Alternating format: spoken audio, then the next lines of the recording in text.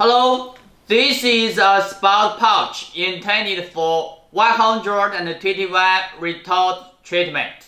It is very intended for packaging, flavors, soybean milk, etc. However, for this 1 liter pouch, we have not been in mass production for our customers.